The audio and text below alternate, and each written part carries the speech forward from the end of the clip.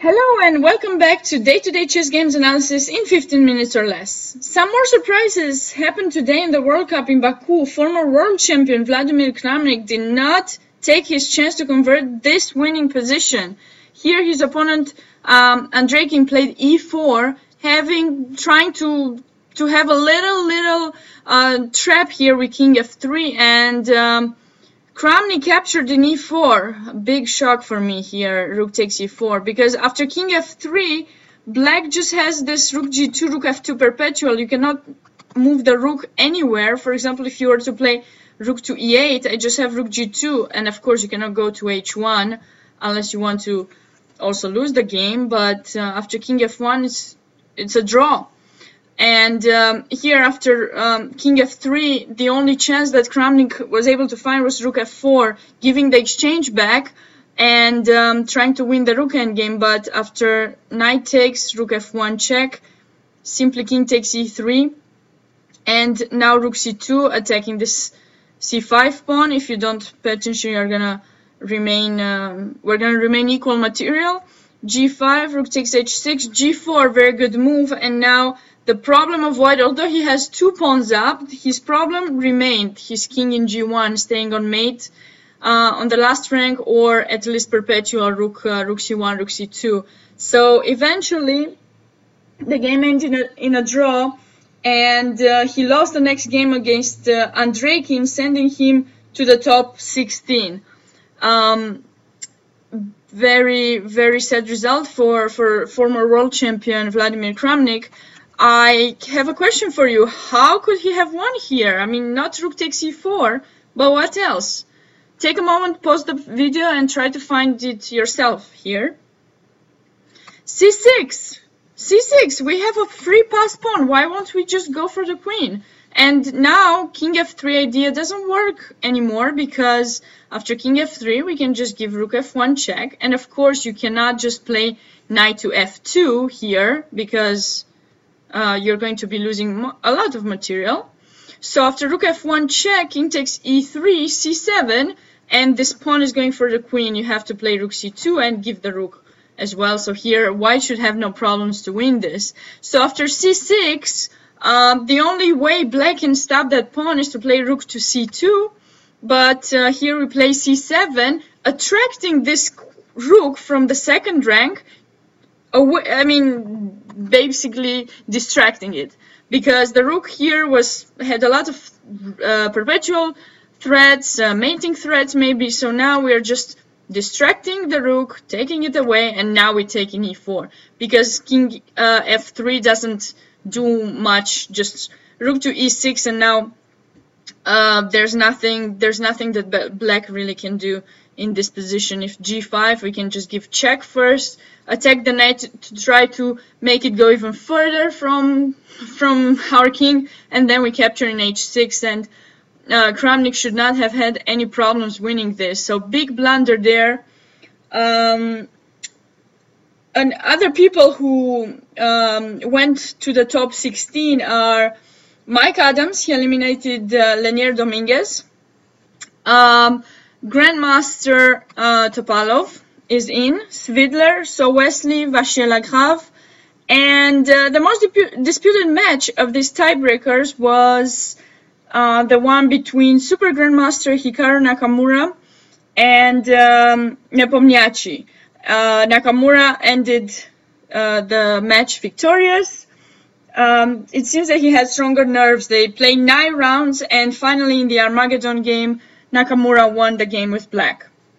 So some crazy results today, and surprising of course as well. While all of the matches were inspiring, I finally chose the game that impressed me the most, let's say, the game between Topalov and Shanglei Lu. This was a rapid game that was played. It was the first one of their match, and after this probably Shanglei Lu felt already that he lost the match, because the next round just ended in a draw. So let's check this game out and see the superiority of Topalov and his how he was able to improve the position of his pieces, and basically do nothing more than that. Just play a very beautiful game. e4, c5, knight f3, d6. So far, so good. a6. Do you guys know the name of this opening? It's not 100% sure yet. Maybe the Najdorf.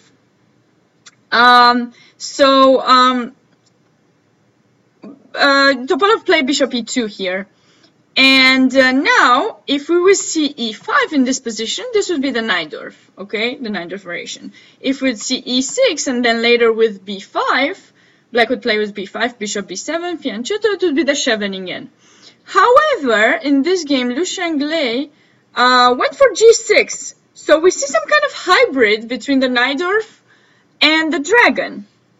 The dragon variation would be in this position after knight c3, g6, bishop e3, bishop g7. But what's different between, well, there's the a6 pawn, of course, but between this position and the one that happened in the game is that now white has the Yugoslav attack, which goes like this: f3, castle, and bishop c4, and he will continue with queen g2, castle, g4, h4, h5. This is basically the Yugoslav attack, as you notice with this bishop in c4, because, okay, eventually it will go to b3 when it will be attacked, but it's very important to have the bishop on this diagonal, because as you push the pawn h4, h5, you're going to threaten to take in g6 and force black to take with the h-pawn, which is something he does not want to do. He always wants to take, in these dragon Sicilians, he wants to take with the f-pawn, not to open the h-file to get mated. So this is quite good for white. So this new hybrid system is very interesting. So because after bishop e2, white is not as ready to play the there's a move lost, basically. You don't want to play bishop e2, bishop c4. Besides, now b5 comes with tempo. So Topalov played bishop e3, bishop g7, queen d2. He still wants to castle long and start some attacking on the king side. And now knight c6. Actually, in this position, I've noticed castle is another continuation. But if you're not really familiar with the dragon, you need to be very careful against these attacks. Short, I've noticed, used to play this with black. Castle here, and if long castle, bishop d7, bishop h6, now knight c6. And this would be just a very normal dragon line. But Liu Shanglei played after queen g2, knight c6. And here we can play again f3 to stop any knight g4 stuff, or maybe long castle. Topalov liked f3. If I were to play this with white, I'd probably play f3 too. You don't want to allow this knight g4 ideas to take your bishop. So f3. And now, an interesting move, d5. It wasn't really, like, bishop d7 or castle seem more natural moves in this position. It seems that there's a big, really, like a mix between a dragon, an accelerated dragon, but it's not really accelerated because black played d6. Eventually, black does want to play d5 in this lines to switch the play from the king side to the center, so that, you know, he doesn't get mated fast. But d5 here doesn't seem to me as the best move for black. Maybe knight takes d4 would be another interesting continuation. And after bishop takes d4, bishop e6. It was a game that was played between Bauer and Istrățescu. Something else that was played was actually d5 here. There was a game between Ardiashah and Walter Brown, but this was in 1970s, and after that I haven't really seen new games here, so I don't think this is, it probably was just a preparation to play for Rapid. I would not really recommend to play this with black, but maybe it's alright. Knight d7, this position should be okay, but you know, I'm not forced to take in c6. I could just take in d5 here. So, okay. This part of the opening is not my big strengths. So let's move on to see what happened in the game. E takes d5, knight d5, and now knight c6. Because we want to create some weakness in black's position to destroy its pawn structure. And now, of course, we don't take in d5 to help him bring the pawn to a very beautiful pawn structure and have a central pawn. But bishop d4. This is a very typical move. We are exchanging black's king protection. So bishop takes d4, somewhat forced here. Queen takes, castle, castle. Different side castling, but okay, some pieces were traded. The center is not blocked, so it's not really easy for white to start the attack.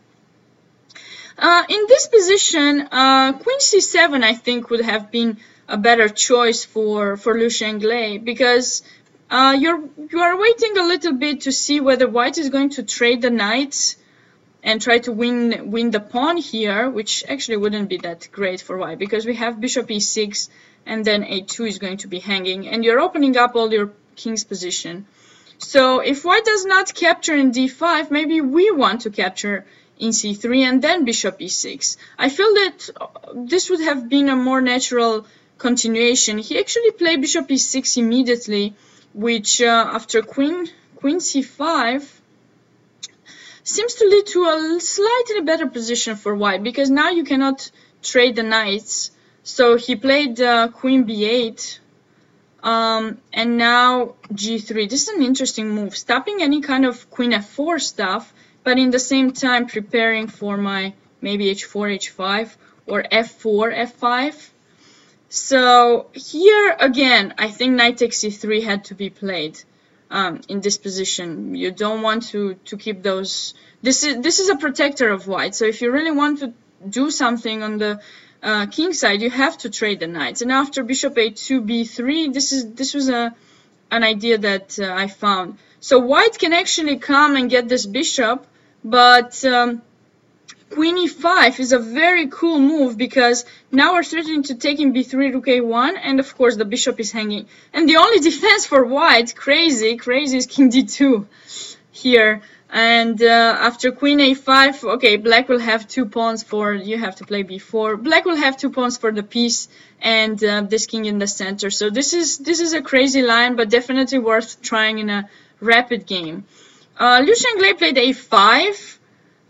But where is this pawn going? It's too slow in my opinion. Now also knight a4. So now I don't allow the trade of the knights, and you don't have a great square for the knight, because you have to keep it there to protect e7. And now after rook d8, again, maybe not the best choice for black.